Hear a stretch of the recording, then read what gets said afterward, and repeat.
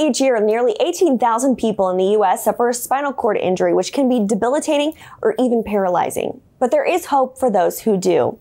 As we kick off National Rehabilitation Awareness Month, we're talking about the importance of rehab for spinal cord injuries and how it can help restore function and improve independence, as well as some of the unique equipment and capabilities at St. Luke's.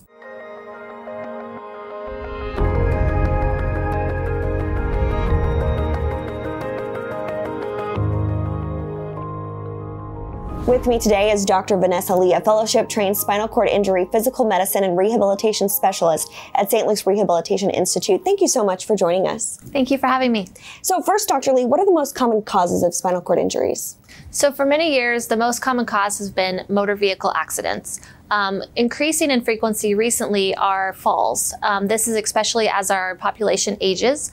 People often have arthritis in their neck, and when they fall, just from a ground level fall, they can have a hyperextension injury and can have a spinal cord injury. Also, in Kansas City, we have a lot of violence. We take care of a lot of patients after gunshot wounds. We also take care of patients after sporting accidents, which could be like football, skiing, ATV accidents.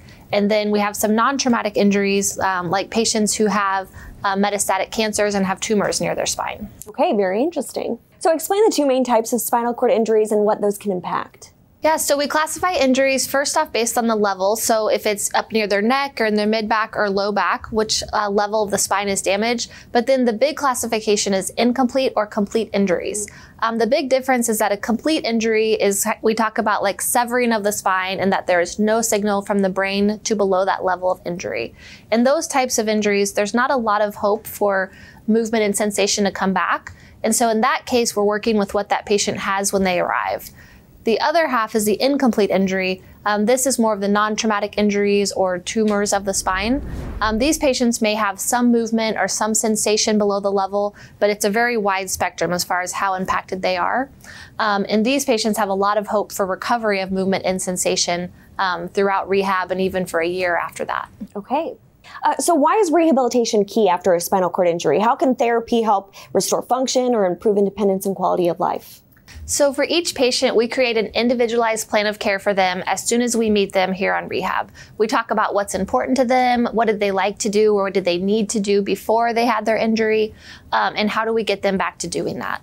And so there's a really important large team that works together here at the St. Luke's Rehab Institute to do that. So it consists of our nursing staff, respiratory therapy, physical, occupational, and speech therapy.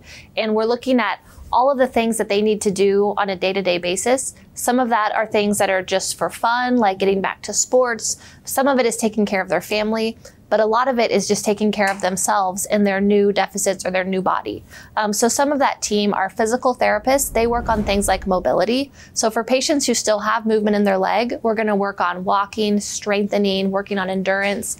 Some of our patients who don't have much movement, we may be looking at devices. So physical therapy helps to determine what kind of wheelchair that person needs. And then we teach them how to get into the wheelchair and how to use it to get around for their day-to-day life. And then occupational therapy works on things, we call them activities of daily living.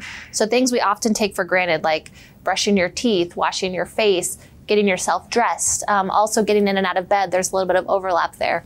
And then speech therapy works on things like cognition. Many of our patients who have had an accident may have also had a concussion or a brain injury. And then some of our patients after surgery, they can't even swallow when they first arrive. So we're working on getting back to eating a regular diet. And the whole team works very closely together, along with our social workers and care coordinators, to try to get these patients back home into their environment. Okay, great. Okay, let's talk about some of the unique state-of-the-art robotics equipment we have here in the inpatient gym. How can these help with some spinal cord injury recoveries? Yeah, so one great piece of equipment that you'll see behind us here is our SafeGate system. So this allows the therapist to work one-on-one with the patient without having to have multiple people to move each part of the patient's body. And we can actually offload different percentages of the patient's body weight. So as they get stronger, we can put more of their body weight back through the harness. And so it helps with balance. It also helps with fall recovery. As you'll see, it grabs the patient and lifts them back up. So we can actually practice how to prevent falls, and we can even have a patient go all the way down to the floor, and they can practice fall recovery and how to get off the floor if they were to happen to have a fall at home after they leave us. Now let's touch on some of the other robotics as well. Tell me about the HydroWorks and the exoskeleton. So the HydroWorks is a really fascinating piece of equipment. So it's a tank filled with water, and it fills in just 90 seconds. The water's changed between each patient, so we don't have to worry about infection or any risk like that. The patient gets into the device, and they're able to move their body, but we get to take a lot of gravity off through the water. Water can also be very healing because it can help with pain. It can help with some of the spasticity that they're having. And then there's a treadmill surface on the bottom that actually moves, so they're walking in the water, and it helps so much as they start to realize that they could get back to walking as they go through rehab and as their strength improves. And the therapist is actually usually in the tank with them to help them move and to relearn that balance and coordination. Wow, fascinating. And lastly, the exoskeleton. The exoskeleton is a device that actually goes on the patient, and it's adjusted so that it can help to provide that extra strength that the patient doesn't have. And so it bends at their natural joints. Everything's adjusted perfectly for each individual patient.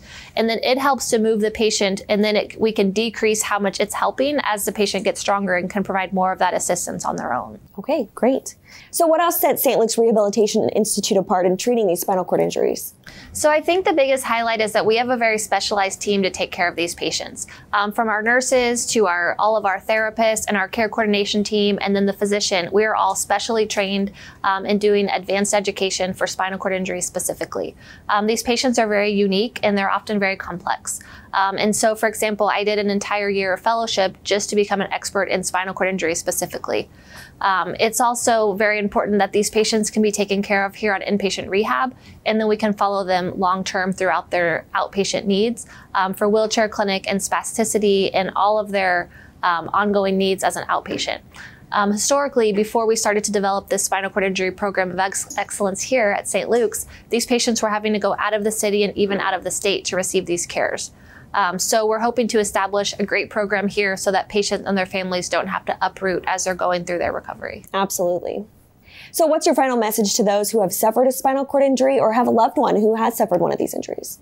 So we always want to emphasize that there's hope. A lot is lost when someone has a spinal cord injury. It could be their loss of sensation, their strength, their ability to control their bowel and bladder, and all of the things that they contribute to society and their family. They feel like it's hopeless and that they are not able to do those things anymore. We want to emphasize that we can help them get back to whatever it is they want to do.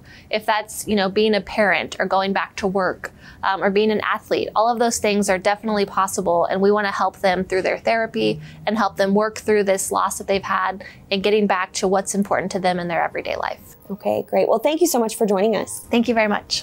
To learn more about St. Luke's Rehabilitation Institute, visit stlukeskc.org/rehab institute.